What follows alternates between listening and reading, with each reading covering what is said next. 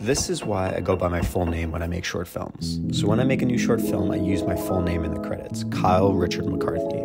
I do this not to be pretentious or because I think I'm on the same level as Paul Thomas Anderson or anything. I know I'm not. But I do for three reasons. One is that there's already a guy named Kyle McCarthy who's a professional football player, so he beat me to the punch when it comes to be able to search my name on Google. Second, there is a woman named Kyle McCarthy who is a published author, which I think is actually super cool, and I honestly want to buy her book, because how cool would it be if someone asked me, hey, what are you reading? And I was like, hey, just a book by Kyle McCarthy. But the third and most important reason is because I'm incredibly proud of my middle name, Richard.